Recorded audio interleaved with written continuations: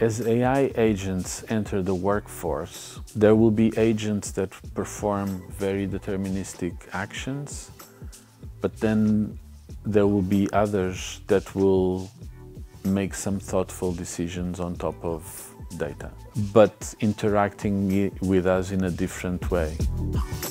Let's start by looking at the difference between generative AI and agentic AI. The way that we typically interact with a generative AI application, let's say with a chat, we ask one question, we get one answer.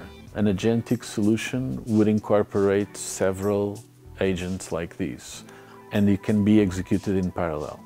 So you can say, go and look at the sales trends of the last quarter, look at how the market is changing in this particular sector, and a third one that could be something else. And you combine those three answers and you make a decision, or you ask for a proposed conclusion. With agentic is that because of the ability of processing so many different contexts, you actually want to look into every single domain and ensure that the data is ready.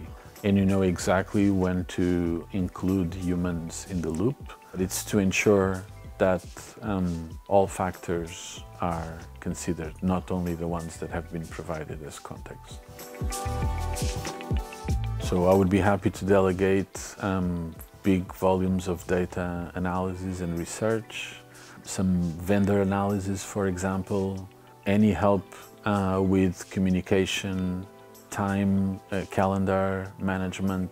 The things that I would not be able to delegate is strategic decision making, any decision related with people, either hiring, firing, promoting.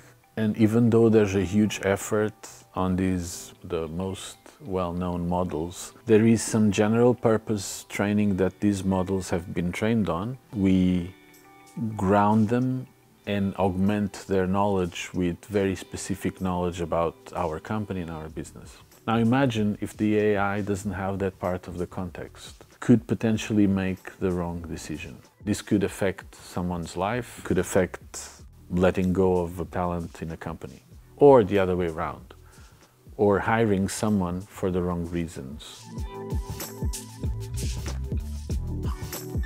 Start small, think big, and scale fast.